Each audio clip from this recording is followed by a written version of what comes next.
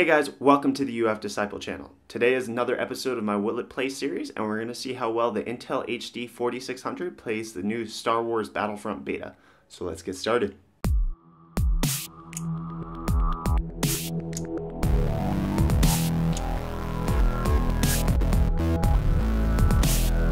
Before we get into the benchmark results, let's go over the specifications of my system first.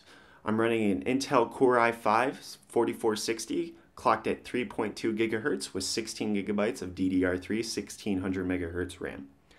For the game, I ran 4 different benchmarks at the standard graphics settings of Ultra, High, Medium, and Low.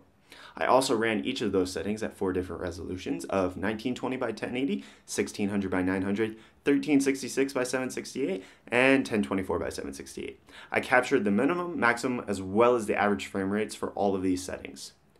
So after running all of these benchmarks and chugging my way through terrible frame rates and poor performance, it became obvious that the HD 4600 was not up to the task of playing Star Wars Battlefront. The only setting where it was possible to average above 30 FPS was on the abominable resolution of 1024 by 768 at the lowest graphical setting.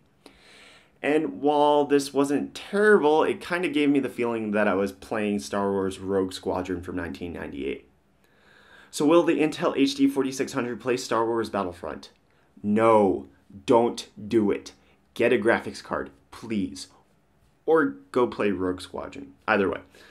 So that's it for this episode of Will It Play. Like this video if you found it helpful. Dislike it if you thought it was more useless than Jar Jar Binks. You can subscribe to stay up to date on more episodes of Will It Play. Also, you can leave a comment down in the comment section letting me know what other games you want me to benchmark with the integrated graphics or what other integrated graphic systems you want me to test. And I'll see you guys in the next video. Cheers.